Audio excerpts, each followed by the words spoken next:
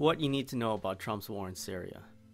First, we have to start with the chemical attack in 2013, which the Allied forces blamed on Syrian President Bashar al-Assad. UN human rights investigator Carla Del Ponte, whose job it was to investigate the attack, claimed it was the rebels who were responsible, not Assad. What appeared to our investigation that was used by the opponents, by the rebels, and we have no indication at all that the government, Syria, the authority of the Syria government, have used chemical weapons. أعطي فرصة شهر واحد للمجتمع الدولي كي يتحرك ويعطي الذخيرة والسلاح للثوار والجيش الحر في الأرض كي نستطيع أن ندحر هذا النظام المجرم. شهر واحد. إذا وجدنا أن هذا المجتمع الدولي سيتابع في تخاذله تجاه ثورتنا سنفصح عما لدينا من إثباتات، وأنا أقول ذلك وأعتقد أنك تعرف جيدا أننا صادقون فيما أقول. Free Syrian Army commander Abdel Basset Tawila publicly blackmailed the Allied forces, saying, "Give us more weapons, or we'll reveal what really happened with the chemical attack." Obama and Congress signed over more taxpayer money to arm them. What does that tell you? There was never any evidence that Assad gassed his own people, but who claimed that they had evidence that Assad did it? Israel. To understand this, we need to go back to September 11, 2001. An hour after the first tower was demolished, former Israeli Prime Minister Ehud Barak blamed Osama bin Laden. Bin Laden sits in Afghanistan. There is a source of who else terror. do you identify, though? Because we're not saying he's responsible for this. But so we've never made the case or argued the case that somehow Osama bin Laden was directly involved in 9/11. That evidence has never been forthcoming. Dick Cheney publicly admitted in 2006 that there was no evidence linking Osama bin Laden to 9/11. Israel lied, and Afghanistan was invaded. And every indication we have is that he is pursuing with abandon, pursuing with every ounce of effort the establishment of weapons of mass destruction, including nuclear weapons.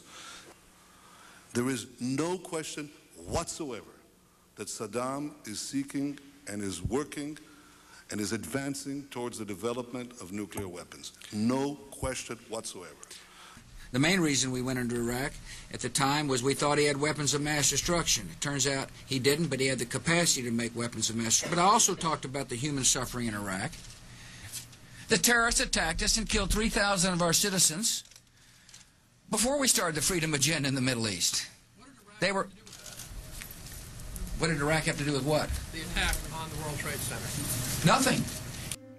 Current Israeli Prime Minister Benjamin Netanyahu told Congress in 2002 that Iraq had weapons of mass destruction. There were no weapons of mass destruction. Israel lied again, and Iraq was invaded. Bin Laden, who is behind this very attack, when you and the whole world will realize the death toll that had been paid in this event, it will become beyond any doubt of anyone on earth in the free world that a concerted attack against her should be taken. And the same applies to the Hezbollah, to the Islamic Jihad, to the Hamas, against rogue countries like Iraq and Iran. It wouldn't have helped today. It wouldn't help, but this event emphasized that there are certain countries in the world, North Korea, Iraq, Iran, maybe Gaddafi, maybe one or more else, that are ready to threat the world order by using whatever they have. You've got Gaddafi, who says that the war there is in part because of oil and Zionists, and you've got Syria siding with Gaddafi. And I think that it's the right step by the free world to intervene in Libya in order to put an end to this massacre of his own citizens by their own leader. Ehud Barak called for war against Libya in 2001. In 2011, this pathological liar claimed that Gaddafi was massacring his own people. Libya was invaded. Именно после свержения Каддафи, при активном участии отдельных европейских стран, поток беженцев стал абсолютно бесконтрольным. Слушайте, люди из НАТО, вы бомбите стену, которая не пропускала поток миграции в Европу. Стену, которая останавливала террористов Аль-Каиды. Этой стеной была Ливия. Вы разрушаете ее. Вы идиоты.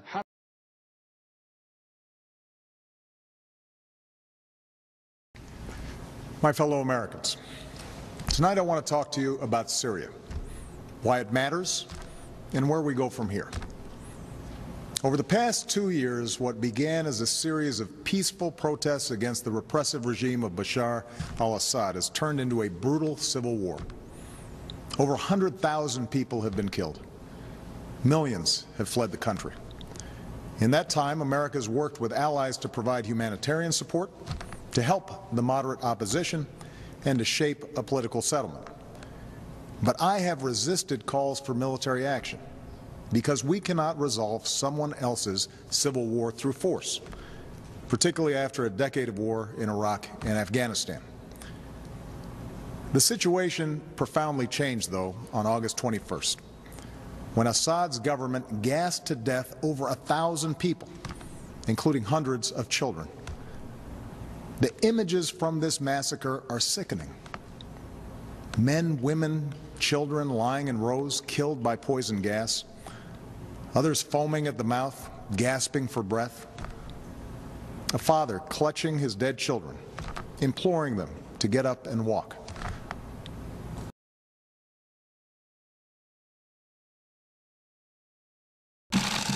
My fellow Americans, on Tuesday, Syrian dictator Bashar al-Assad launched a horrible chemical weapons attack on innocent civilians.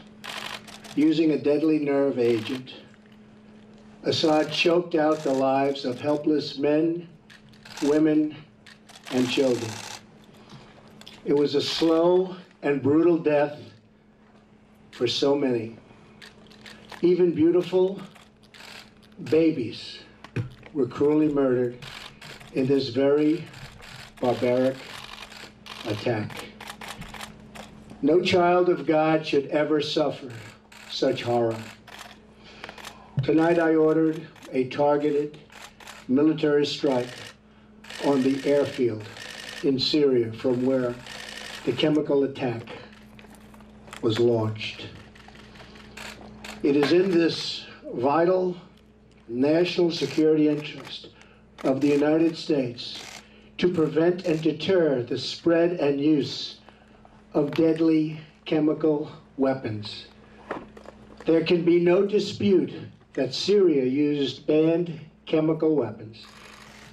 There's an old saying in Tennessee, I know it's in Texas, probably in Tennessee, that says, "Fool me once, shame on you." If fool me, we can't get fooled again. Another president, another chemical attack in Syria, and again Assad is being blamed without any evidence being provided. Who is claiming that they are 100% certain Assad ordered this attack? Once again, Israel. Israeli Defense Minister Avigdor Lieberman claimed this attack was a direct order from Assad. In 2015, Lieberman publicly called for disloyal Arab Israelis to be beheaded. Netanyahu, who lied about weapons of mass destruction in Iraq, is now calling on the world to intervene in Syria. Bana, do you blame President Assad for this? Yes.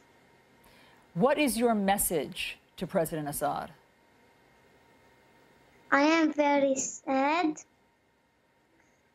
A lot of died and no one helped them. The world is watching. The world doesn't do anything. Strangely, the text on the teleprompter was very similar to what Israeli politicians and other Zionists have been saying the last couple of days. The world must fight another war for Israel. The plan to destabilize Iraq and Syria was officially planned by Israeli-American dual citizens in 1996.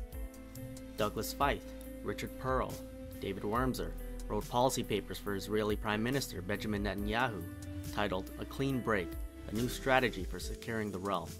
In 2001, they got prominent positions in the Bush administration, and Israel controlled U.S. foreign policy.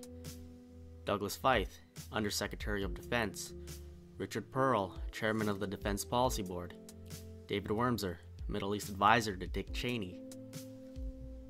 These are the facts. Douglas Feith even admitted his involvement on his own website. He just puts all the blame on David Wurmser. In an interview with BBC, David Wurmser's wife, Mayrav, who was also involved, admitted the Clean Break policy papers were legit. Well, that paper in 1996, the Clean Break paper, that was the paper that led to accusations of dual loyalty. There is no dual loyalty. That brought us low economically, morally. We went to war against a guy who had absolutely nothing to do with 9/11. It was a total pretext. It's inexplicable. And there you go to Cheney, there you go to Bush, there you go to the Jewish neocons who wanted to remake the world. Maybe I can say that because I'm Jewish, and to bring about a certain result in the Middle East. I'm not really sure that you can. Okay. I'm not really sure that you can. Almost all of the neocons who control U.S. foreign policy are Jewish. This is even admitted in mainstream Israeli news. They are planning these wars for the interest of the Jewish state of Israel. The United States has no interest in these wars, and they are disastrous for the taxpayer. Most of the alternative media is controlled opposition. They'll talk about the neocons, but instead of mentioning Israel, they'll say globalists, establishment, or deep state. They will rarely say who in government is actually making these decisions. Yes, some of them are now criticizing Trump, but you still have to do your own research. Their job is to keep you at the gate. Do you have to be an open, Mossad officer like Chertoff or Mukasey or Rahm Emanuel? I mean, do you have to be a foreigner to run our government? Is it not enough that Israel had fingerprints all over 9/11? Absolutely. Okay, getting back, I want to play this Hillary clip where she said that I say 9/11 is an inside job. No, what I said was the Saudi Arabians, the globalists, are basically funding radical jihad. They're letting these attacks take place. They're using that to take our rights.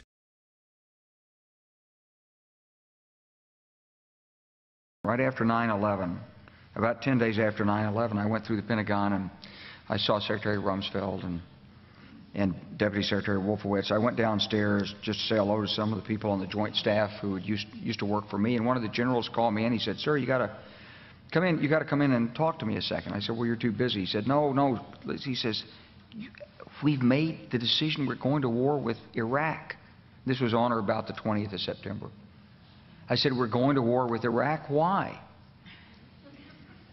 But September 11th put it in a different light, and taking on that tyrant forcefully meant, in fact, if anything, that we had to take that threat more seriously. So all three of those concerns are stated in Secretary Powell's testimony. I talked about the mistreatment of the people. Let me interrupt because my time is limited, unfortunately.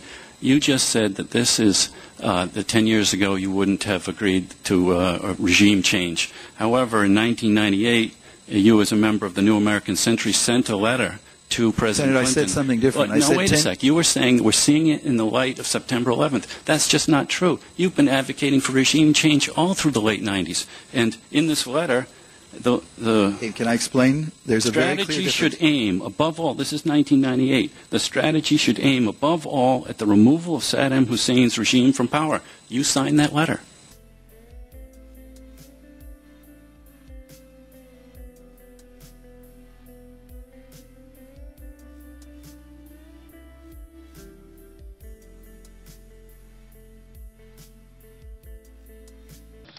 He said, "I just got this down from upstairs," meaning the Secretary of Defense's office today, and he said, "This is a memo that describes how we're going to take out 7 countries in 5 years, starting with Iraq and then Syria, Lebanon, Libya, Somalia, Sudan, and finishing off Iran."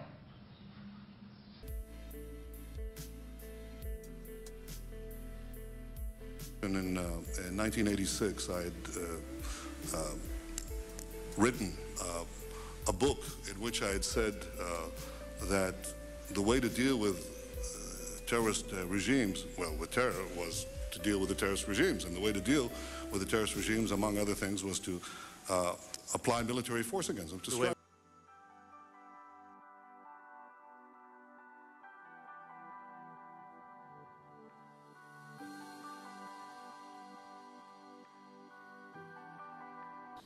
هل يمكن تحديد؟ العم سام. طيب العم سام ما هو غرضه من ذلك برأيكم؟ الغرض، أنا إذا أردت أن أتكلم بصراحة أرى ليس هناك من نتيجة لهذا العمل سوى تدمير البلد، وأن نبقى 50 عام غير قادرين على بناء بلدنا. لماذا يريدون تدمير البلد؟ هل هم حاقدون على السوريين لأنهم سوريين مثلا ولا؟ لا، يعني أنا لو تحدثنا بصراحة أكثر. طيب، خيارات المجتمع الدولي تجاه الثورة السورية إما أن يجدوا فصيل يضمن الحدود مع إسرائيل، وهذا لن يجدوه، فينتقلون إلى الخيار الآخر، ما هو أن تدمر هذه البلد ل50 عام آخر. Free Syrian Army commander even admitted that the war in Syria is for Israel. Who got caught guarding the Israeli-Syrian border alongside Israeli soldiers? ISIS. Israeli Defense Minister in 2016, Moshe Alon, publicly said that he prefers ISIS in control of Syria rather than the Syrian government. Ephraim El-Avi, the former head of Mossad, which is the best intelligence agency in the world, publicly admitted to being allied with Al-Qaeda. There have been reports that Israel has been treating wounded Syrian rebel fighters in its hospitals on the border, including fighters from Nusra Front, which is of course the Al-Qaeda proxy in Syria. Do those reports worry you that Israel's helping wounded Al-Qaeda aligned fighters? As I said before, in a different context, it's always useful also to deal with your enemies in a humane way.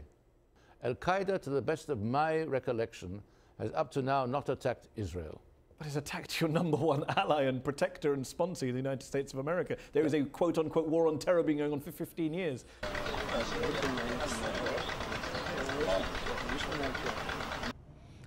كيف هي علاقتك مع دولة الإسلام في العراق والشام؟ جيدة.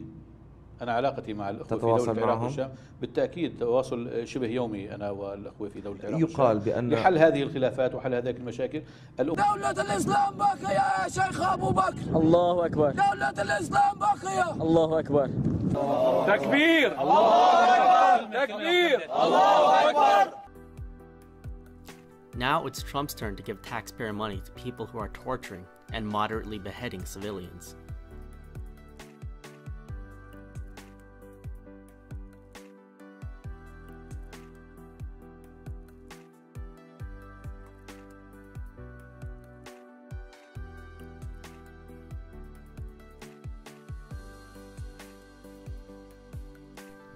The clean break policy papers we discussed earlier were based on Oded Yinon's strategy for Israel written in 1982 and translated by Professor Israel Shahak.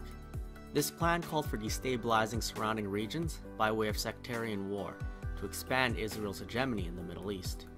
Ram Ben Barak, the Director General of Israel's intelligence ministry, is calling for the partition of the Syrian state along sectarian lines and claiming it is the only solution.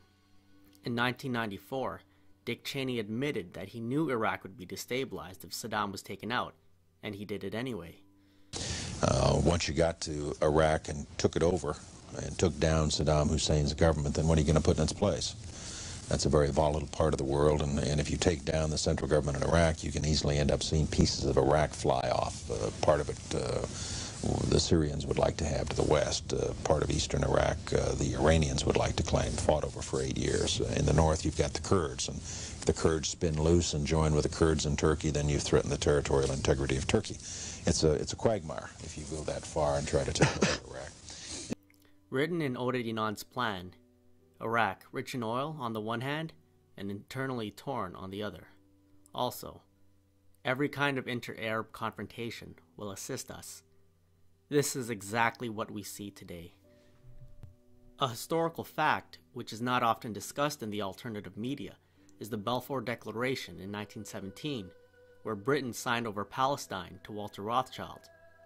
The Rothschilds, one of the wealthiest families in the world, own Israel, which is why they can do whatever they want.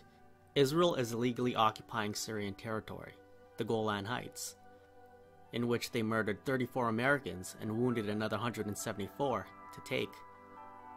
Huge amounts of oil were discovered in the Golan Heights, and Israel has their oil company there, Genie Energy. Its board members include Jacob Rothschild and Rupert Murdoch. Dick Cheney, who played a major role in destabilizing the Middle East, is also on the board of directors.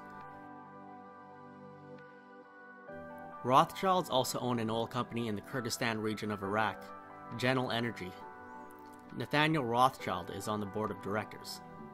So Israel plans to destabilize Iraq and Syria, then owns oil companies operating in them.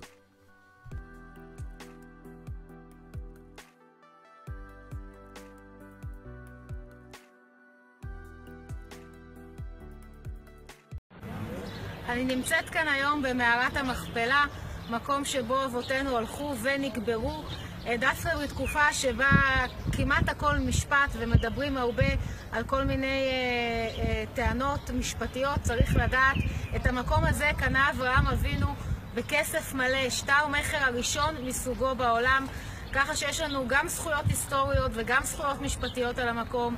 צריך לומר כאן בפה ברור, בקול ברור, לעולם, בעיקר לאום, כדאי שישמעו קצת וידעו את העובדות.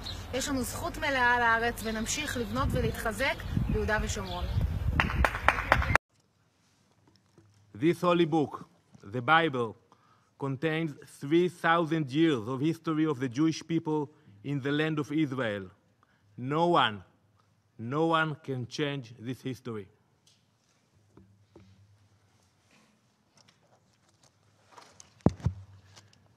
The Israeli government are religious psychopaths. They openly believe that God is a real estate agent and are murdering people for that land. When you hear Greater Israel, that's referring to Genesis 15:18. On that day the Lord made a covenant with Abraham, saying, "To your offspring I give this land, from the river of Egypt to the great river, the river Euphrates."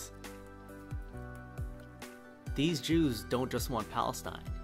They believe they have a God-given right to the land and resources of Egypt, Lebanon, Iraq, and Syria, which explains their actions for the last several decades. If you've been following my channel, you're most likely not surprised by Trump's flip-flop on Syria. For those that are just waking up, get ready for more war, more debt, and more refugees for Europe.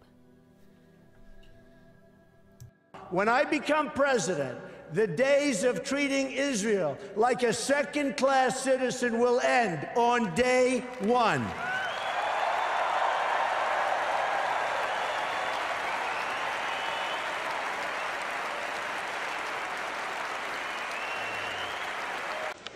We should have said to the Jews, you've got a problem with the Nazis, sort it out yourself.